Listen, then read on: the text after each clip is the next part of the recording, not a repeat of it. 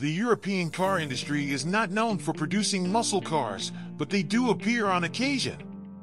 During the golden age of the American muscle car, Europe was still recovering from World War II, the Cold War raged in the East, and the European auto industry was focused on small, inexpensive, and efficient cars aimed at the everyday man. This quickly changed as many companies realized that their cars didn't have to be so boring and began imitating the fun-loving Americans across the pond. For the next few decades, Britain invented the British Roadster, Germany invented the ultimate sports car, and France invented the best suspension. And so, the European muscle car, disguised as a grand tourer or saloon car, emerged. Hi guys, welcome to Finest Vehicles. Today we will look at classic muscle cars that are not from the United States. And stay tuned, because somewhere in this video we will present a fun fact that you will find very interesting. Number 10. The Aston Martin V8 Vantage. The Aston Martin V8 Vantage was introduced in 1977 as a luxurious grand tourer capable of conquering continents, and it can be considered one of the first true European muscle cars. The V8 Vantage was powered by a massive V8 engine that started at 5.3 liters but could be upgraded to 6.3 liters, producing over 450 horsepower. The V8 Vantage is a fantastic car that was a hit when it was first released but became even more famous thanks to the James Bond films, where it appeared as the British secret agent spy car in The Living Daylights. The car also appeared in the most recent Bond film, No Time to Die. Number 9. The Ford Capri. The Ford Capri was Ford of Britain's response to the Mustang, but it was designed for a smaller country. As a result, the Capri was built on the Ford Cortina platform and shared many of the sedan's engines and general components. Because of this part and engine sharing, the Mustang in the United States had a big burly V8, whereas the Capri in the UK had a choice of 4-cylinder engines, including a tiny 1.3-liter. Fortunately, Ford included the 3.1-liter V6 engine, which increased power, but a small racing company in South Africa created the Capri Piranha, which included the Mustang's Windsor V8 engine. The Piranha made the Capri far more desirable and far cooler than any of its competitors. Number 8. The Jensen Interceptor.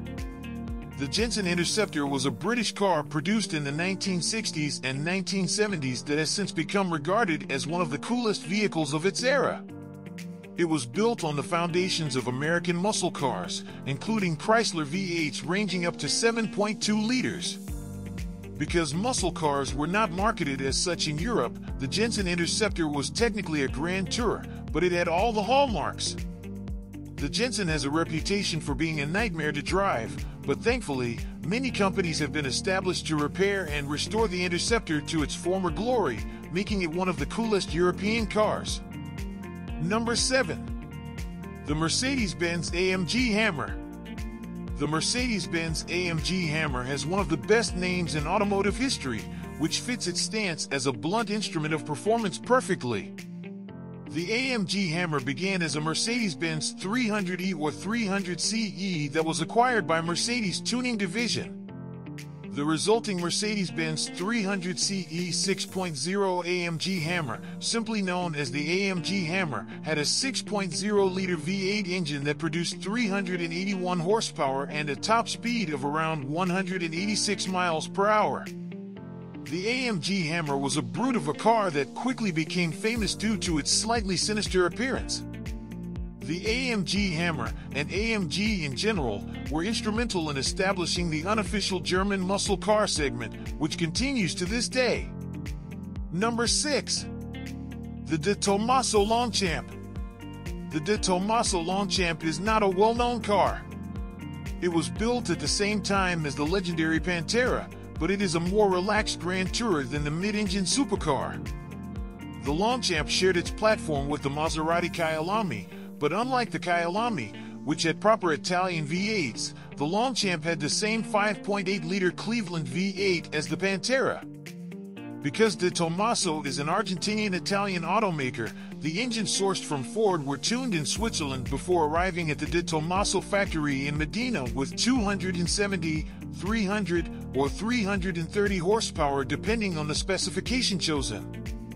Unfortunately, only 409 Longchamps were produced during the car's 17-year production run, making them extremely rare. Number 5. The Aston Martin Vantage V600. The Aston Martin Vantage V600 is probably the closest thing to a true muscle car that a European car has ever come. The Vantage was a continuation of the original from the 1970s with a big V8 and the option of a convertible Volante. As a farewell to that model Vantage, Aston Martin bolted not one, but two superchargers to the 5.3-liter V8, resulting in 600 horsepower and 600 pound-feet of torque.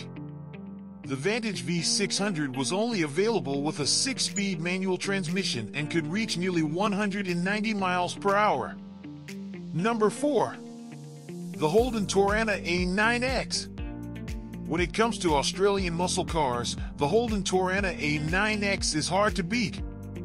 The Holden Torana A9X, introduced in 1977, was designed to dominate the Australian racing scene, which it did after winning the 1978 and 1979 Bathurst 1000s.